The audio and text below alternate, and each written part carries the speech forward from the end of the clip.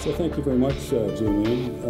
Appreciate your hospitality very much and that we're able to come back to the DeGroote School of Business, I should say the Ron Joyce Center at the DeGroote School of Business again, and we'll be coming back here again in the fall, I'm sure.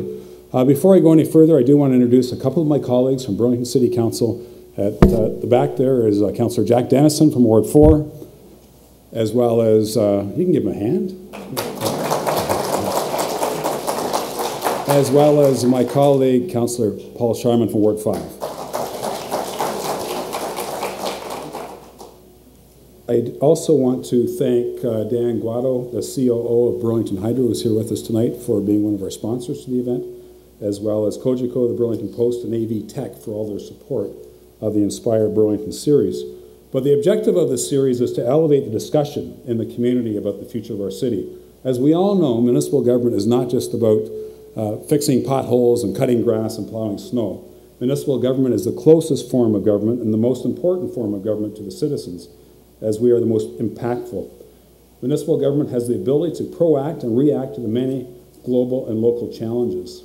You think of them: climate change, air quality, our carbon footprint, increasing obesity rates in the population at large, but in particular our children, peak oil or energy scarcity, an increasing senior population, an increasing population period. The world is projected to increase from 7 billion to 9 billion in the next 40 years. What impact will that have on us? The greater Golden Horseshoe area is expected to grow by 2.5 million people in the next 20 years. And 2.5 million people, that's approximately the size of Toronto. So we have as many people living in Toronto moving to the area in the next 20 years. Halton Region will increase by about 260,000 people between now and 2031. While Burlington will only increase by about 20,000. So how will these issues affect our weather, infrastructure, traffic congestion, air quality, and food supply? More importantly, how can we get ahead of these trends? The two resources that are required to proact and address the future are creativity and attitude. And many people think in business you need money to make money, but money does not make money, ideas make money. The same holds true in the municipal sector. It is not how much money we have to work with, it's what we do with it. So our speaker tonight is a pretty special guy. He's an internationally renowned livable city advisor and social marketing strategist who is passionate about vibrant and healthy communities. Hoping to improve the quality of life for all residents, Gil promotes walking and cycling, as well as the creation and use of great city parks and trails. He is the executive director of an organization called 880 Cities and the former commissioner of parks and sports and recreation for Bogota, Colombia. He also works as a senior consultant for the Danish firm Gale Architects, I hope I pronounced that right, and serves on the board of directors of American Trails, Cyclovias of the Americas, and the City Parks Alliance. Because of his unique blend of pragmatism and passion, Gil's leadership and advice has been sought out by many cities and organizations, including the city of Burlington. In fact, he did some work in September, Gil, was it, or early October? It was right in the middle of the election campaign, so it sort of got missed, I think. So we're glad to have you back tonight. But he's presented over 150 workshops and seminars in North America. He has been a keynote speaker and provided consultation throughout North and South America, Europe, Australia, and New Zealand. Please help me welcome Gil Penalosa.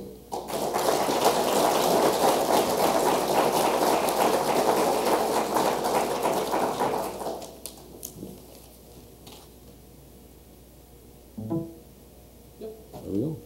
Thank you very much. You're welcome. Thank you.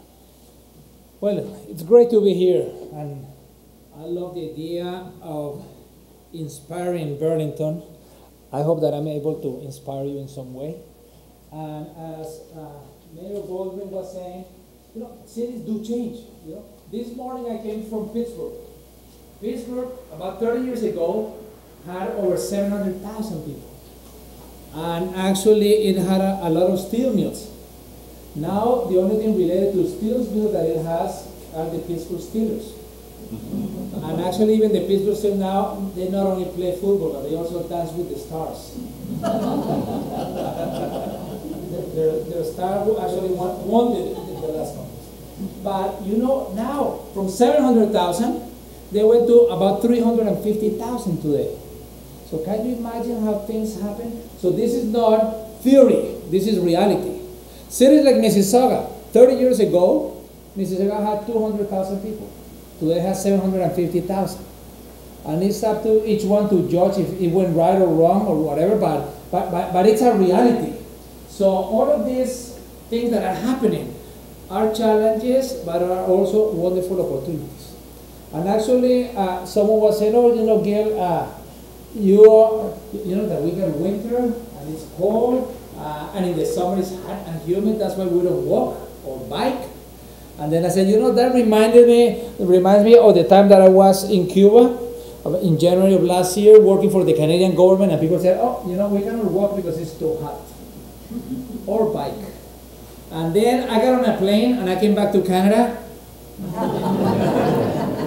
Yeah, so, more than anything, it's an excuse. We're going to run at 26 degrees, we dress up one way. We're going to do it at minus 26, we dress up in another. So, we do a lot of work with Gale architects in Denmark, and one of the things that the Danish people say, there's no such thing as bad weather. It's just bad clothing. So if we dress properly, we can do things any time of the year, anywhere, and then we continue and we go on. So it's about change. And that's one of the things that unites us here is change and how to approach change. And actually I was very optimistic about change, and so in Calgary they are plowing the trails on their bikes, and now also they're getting more efficiency. In Saskatchewan they're still using their non-motorized plower. But then, a few weeks ago, actually I was doing some work in Brazil, and I went in the internet and I saw the Toronto Star, the top toys for the summer. So I said, wow, let's see what it is. Maybe, it's a skateboard, maybe it's some kind of bicycle, some motorcycle or something. And then it said, who says the boys should have all the mini car fun? The top toys for the summer. Can you imagine? In 2011, this being the top toy for the summer. So if it's not the boys, now it's the 4-year-old twins, Isabella and Gabriel. So actually, I was in Florianopolis in Brazil, and I looked out the window, and I thought that I was in paradise. The ocean, the mountains, and whatever. And then I opened my eyes a little bit wider, and then I realized it was almost hell. Can you imagine God being so generous and giving them such a wonderful island with palm trees, and they put 12-lane highway next to the beach? Can you imagine? I was asking them, and they said, I was talking in a room to like 1,000 people, and I said, what would happen if at least you would have done, instead of having these like 10 meters for pedestrians and cyclists, you would have taken and maybe make it a 40-meter promenade, and people stood up and applauded. In here and there, this is not what people want. This is much more what people wanted. And then leave out of tourism, economic development. So what's going to bring more people? These kind of highways, or if we create these 40-meter promenades. So these are some of the things, It's very clearly that, we have learned to survive, but now we're going to learn to live. In millions of years, after millions of years, in 1850, the expected life, in Canada was 39 years. After millions, in 1850. In the last 150 years, we have gone from 39 to 82. So we have more than double in 150 years. So it's very obvious that we have learned to survive. But also it's obvious that we have to learn to live in many, many ways, And one of the things that happens with the economic, when the economy goes well, many things improve. The public health and education and entertainment. But there is one thing that doesn't improve, and it's mobility, when it is based on the private car. And unfortunately I was in Brazil, and many of the developing countries, they try to imitate the progress of the developed. And Los Angeles, Los Angeles in the 1950s, their highways were 4 lanes, and then they went to 6, and they were 4, they went to 8, and they went to 10. I'm an MBA from UCLA, so I know it pretty well. And when I went there, the highways were 10 lanes, they went to 12 to 14, and it hasn't solved the issue of congestion in LA, And actually, last year they approved by referendum a new tax. You can imagine, in the middle of an economic crisis, and people approve a new tax in a referendum as long as it goes to public transit. because they realize that they cannot go anymore from 14 lanes to what, 16, 18, how many? You know, so this is one of the things that we gotta start. Are these the kind of cities that we want to have? You know, and now this is what other countries are imitating. And when we start thinking about global warming, and we start thinking about all of these public health issues all over the world, then we start thinking, you know, how are we going to live, you know? About 3 weeks ago, I was in a city in Latin America. We were making a TED Talks program. And someone said, oh, no, Gil, you know, our economy is doing so well. Now we're really booming. And the only problem is that mobility is not very good. And then a few minutes later, that person said, you know, this year we're going to have 150,000 new cars coming into the city. The economy is going really well, everyone. And I said, can you make a link? If you got 150,000 new cars coming into the city, and of course, in the GTA, multiply that like by 5. But anyway, those 150,000 cars, let's say that when they are parked, they need about 10 meters. So it is 1.5 million meters. That's 1,500 kilometers. So if the city is developing the city, builds 1,500 kilometers, in 1 year, they just won't get any worse. They won't get any better, but they won't, if the cars are parked. If the cars are moving, they don't need 10 meters, maybe they need 30 meters each. So they're going to need 4,500 meters. That's like going from Miami to New York, back to Miami, and back to New York. And that is a city that has so many issues. So we're going to start thinking, is this the way we want to develop? Instead, you know, the reality is, you know, we've been building cities for over 5,000 years. And it's been only in the last 40 or 60 that we have been really thinking more on car mobility than on people's happiness. And not one city in the world, the size of the GTA, has solved the issue of mobility to the private car. None. So if that was an option, we would have 100 or 200 examples to show. We don't have any. The reality is that we're going to have public transit. And one of the nice things about public transit is that you can also improve, you know, the sidewalks and the facades and the public realm and take advantage of a little bit of this money. And of course, you know, some people say, oh no, we want to go underground. You know, in a city next door in Toronto, now they want to go underground. You know, underground, the only people that really like to go underground are not the only people. The only animals that are the rats. If you could go at the same speed, people would much rather go above ground. And also for the economy, it's much better to go above ground. Because when you're going underground, you go underground in one station, then you move underground and you come out to the other station. So you don't see anything in between. When you're going above ground, all of a sudden you see everything. Oh, there's a new shoe store. There is a new, they have a sale in the flower shop. You know, they got, and also, you know, if public transit is good for the environment, it's good for public health, it's good for society, why is it that we are going to have the people that use public transit go underground and not be able to see the trees and the sun and the people and the stores and all of these things? So all of this has a lot to do with quality of life. So there's a lot of decisions that are involved. And why am I telling you this, although you're in Burlington? Because you are paying part of it. You know, in Toronto, for example, in the last, not this administration, we can talk about this later on, in the past, a new subway is being built 8 kilometers in the Vaughan, so the subway is headed to Vaughan. And all of us, we are paying 2/3 of it. Because 1/3 of it is federal government, so all of you are paying part of it. 1/3 is provincial government, so also all of you are part of it. And 1/3 is the city. $2.6 billion to do 8 kilometers in Vaughan. That is not going to solve anything. It could easily have been solved with a bus rapid transit, with 10% of the cost.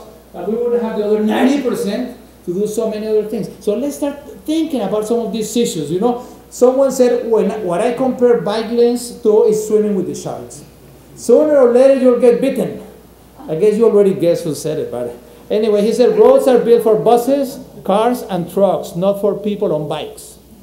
You know, the reality is that in the 1890s, can you imagine in the late 1800s, there was no TV, much less no internet, no nothing, and they had over 100 members were members of the American Women. Can you imagine? Over 100,000.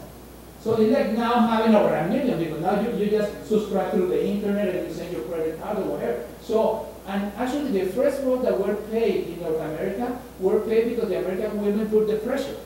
And so they were working on how to improve the roads and how to put pavement and how to do the work. And actually that's how the American Automobile Association was created. And you know, the kids used to play on the streets at the time, so it's not that the streets were built for cars. So in the 1890s, this wonderful American Women Association afterwards split into two. One is the League of American Cyclists, and the other part went to the AAA, the American Automobile Association. So we gotta think about this thing. And he said, my heart bleeds when someone gets killed, but it's their own fault at the end of the day.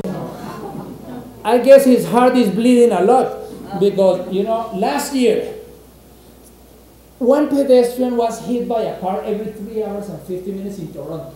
Not in the GTA, just in the municipality of Toronto. And it's probably much more because that is what is reported to the police. And many of them, if you're not really injured badly, you don't report it to the police because it's too much hassle. You know, and one cyclist every 7 hours. So the reality is that we gotta change. But nevertheless, I was invited more to inspire, so not to talk about sad things. And one of the things that the cars have that are really nice is a very small rear view mirror and a very big windshield, so that we can focus more in the present and the future and not so much in the past. And actually, you know, a nice sign. A few weeks ago, I was invited to do a keynote in Vancouver by the Canadian Automobile Association. You know, they are showing an open mind. They did a survey among the members. There are over 5 million members in Canada, and 60% of them said that they would like to ride a bike if they were protected bikes, if they were safe places in the months with the good weather. 60% of the members. That's what they invited me. Initially, when I got the invitation, I said, "Oh, maybe you know someone is playing a joke with me." No, they were very open-minded, excellent, wonderful meeting, very lively, and actually they put it on the internet and they did a simulcast with all of the offices across Canada. And it's their magazine, their spring magazine, you know. One, it has a woman. Two, riding bicycle. Three, is a city bike. So all of this is really great. And actually, you know, the other one, I took this photo on the trail, on the waterfront trail here in Burlington. I saw this, and this little kid was riding with his dad, and I said, "Oh, can I take a photo of your kid?" Fantastic. I think that is the attitude. You know, the children are fantastic. That's why whenever we go and do work, whether it's Australia or wherever, whether it's Australia or anywhere else, the people on the sound, don't be shy, tell me. We try to talk to children because, you know, they're very open. They don't have so much baggage. You know, when we were that little, for example, you know, the winter clothing was heavy and bulky and expensive, and we thought we looked like the Michelin Man, so we wouldn't go out. But now these kids, they go everywhere. So, for example, we asked these kids, why don't you draw? How would you like your community to be when you are your parents' age and you have kids of your own age?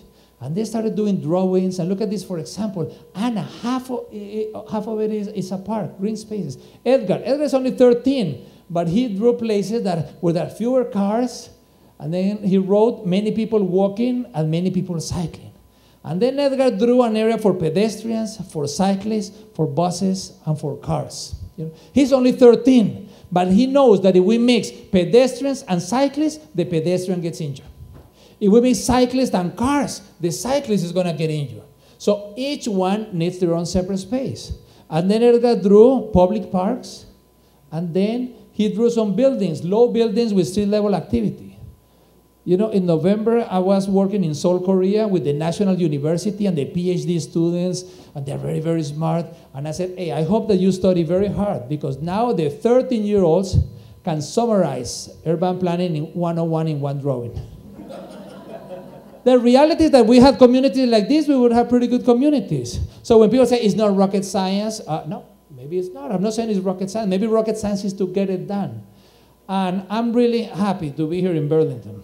I've been in Burlington many, many times. I used to play in a soccer team that we play many games here. My children also played many times in Burlington. With 880 Cities, we have done work twice in Burlington. Last year in the middle of the election on walkable areas in the downtown. At another time in the Appleby GO station, how to provide ideas to GO Transit on how to improve the station and so on. So I know Burlington pretty well. And I think that, you know, God has been so generous with you that you got to give back. You have a beautiful waterfront. You got the escarpment. You got all of these creeks going up and down. So really, 80% of the work is already done. So now you got to do the other 20. And of course, some of the things that man and women, people have made are terrible, such as the QEW. The QEW is terrible. How is split all of this, Mississauga, Oakville, Burlington, in two? north of the QE, south of the QE. For example, one of the things that was terrible is how in the last couple of years, the QE has been widened. And, they could have done 20 pedestrian bridges across the QE. And for peanuts, for maybe 2% of the budget of the project. It would have been nothing. People would not have even noticed. I mean, if you try to get 20 or 30 million to do pedestrian bridges, it's a huge discussion. But if you got a project that is 800 million or 1 billion, and you say, let's put 20 million more for pedestrian bridges, no one even noticed it.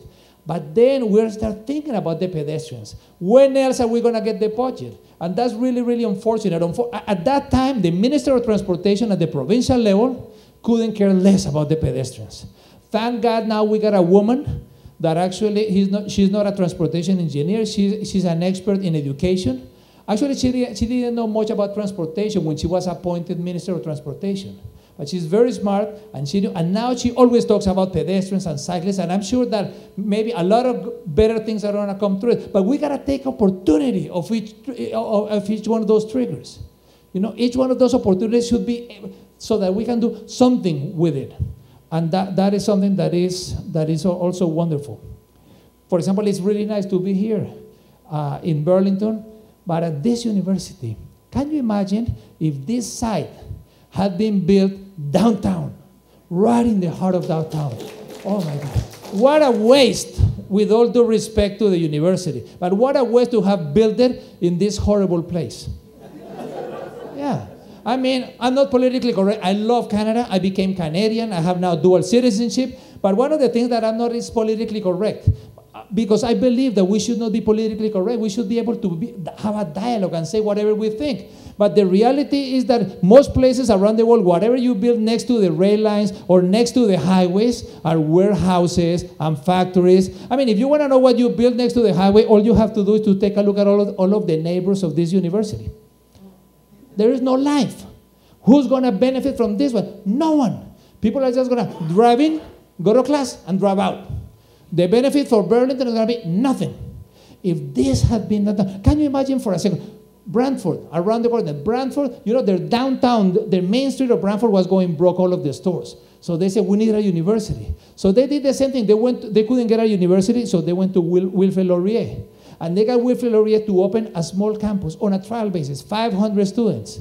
Well, that was 6 years ago. Now they got over 5,000 students on the main street of Brantford. Can you imagine what 5,000 students buying coffees and hot dogs and hamburgers and renting rooms to stay and books and also working and clothing and so on? The vibrancy that it has brought to Brantford, all of a sudden, the main street is totally revived. The whole Brantford is totally different. And also it's a wonderful fit with tourism because the students are there from September through April, and then the tourists are from May through August. So it's a great fit. And by the way, this is a public university, so it's public funds. So with the public funds, we should do better use of some of these things. So this is just, I had to get it out of my system. Sorry for McMaster, and I love McMaster, and I think he has many, many good things, but I'm sure the MBA students would much rather enjoy going out and walking around and getting some flowers for the girlfriend and then having a coffee and then walking out. And it would be much better also for the economy of Burlington.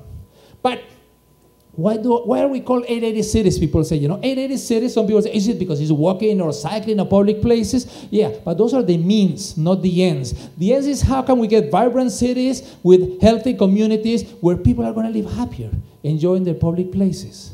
So the reality also is when we do work, whether we are doing capacity building or place making that we call it recreating places, people ask, is this intersection safe? Can I send my kids cycling to school? Can my grandparents go to the park?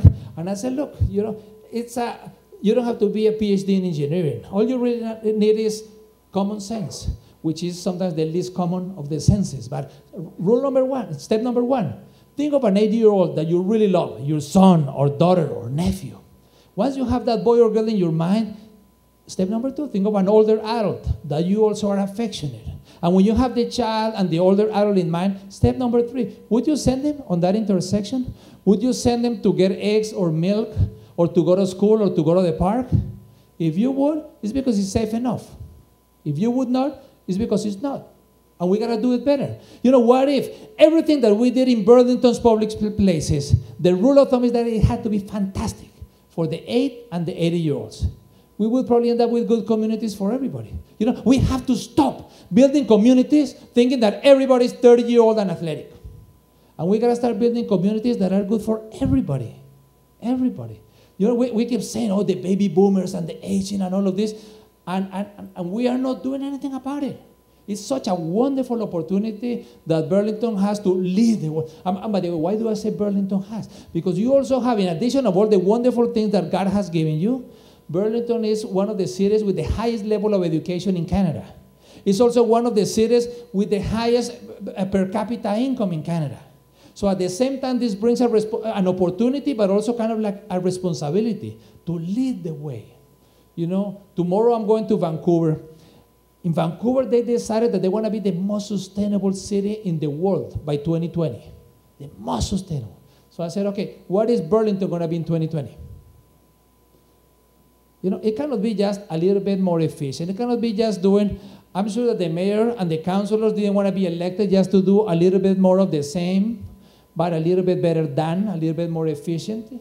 No, I think it would be an opportunity to be transformational. You know, how about if it was going to be the healthiest city in the world? At least the healthiest city, not in Ontario, in Canada. You know, let me give you a challenge. The other day I was in Mississauga, and I had all of the directors and the commissioners were sitting in the audience.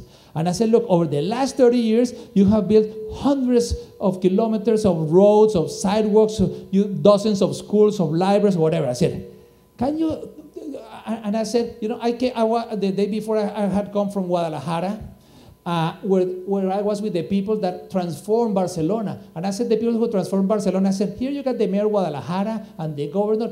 Any recommendation? And they said, yeah, one. Anything that you do in the public space, make sure that you generate the envy of every city in Mexico. So then I was asking the people in Mississauga, I said, look, of all of these dozens of schools and libraries and whatever, does any of them generate the